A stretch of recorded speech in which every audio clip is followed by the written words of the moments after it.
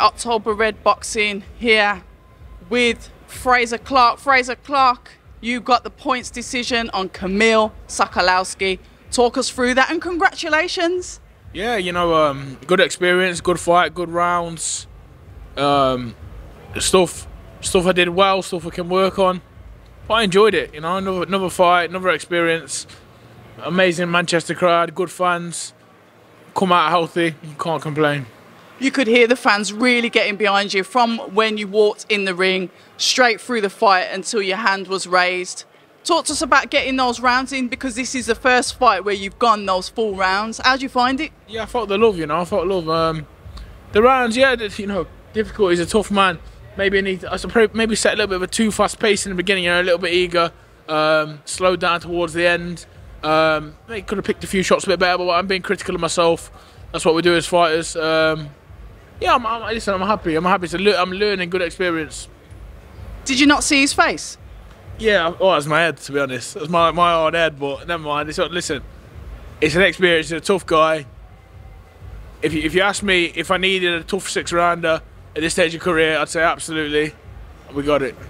We know you're someone that has literally been the advocate of getting yourself tough opponents. We've heard you literally go at matchmakers before. You've gone through Kamil now, and Kamil is tough. I often call him the prospect killer, because that's what he does. He's there to show out who the heavyweights are. You have got through him. Tell us what you've learned from this fight, going those 6 rounds. Yeah, I think, you know, there's a little bit more to be done on just a bit of ring craft, you know, working on the inside, making a little gap for yourself, doing the long range stuff, keeping that go, be disciplined. You learn so much in boxing, but I'd have to watch it back properly, you know. But like I say, I know there's a lot to work on. I'm not naive, but listen, I'm enjoying myself and I'm healthy. That's all I can say. Yeah, but respect and credit to you. You fought him. You know, I asked you to sort of like give us a prediction. You didn't. You said he's a tough opponent. You know, you said you're going to put that work in. You didn't say that you were going to knock him out, and you didn't. You boxed him and you won. That's what we're in this sport for, innit? It's the W. Still 4-0.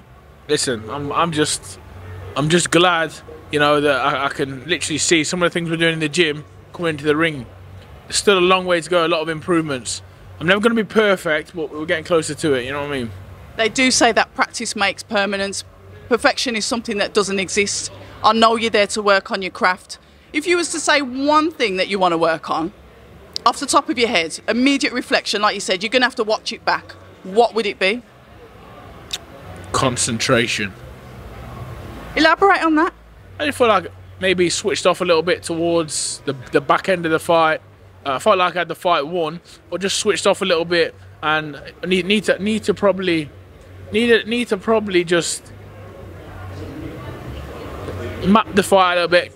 Conditioning as well. Got to get a bit of better condition, but we're going to work on that. And easy fixes. You know what I mean? Easy.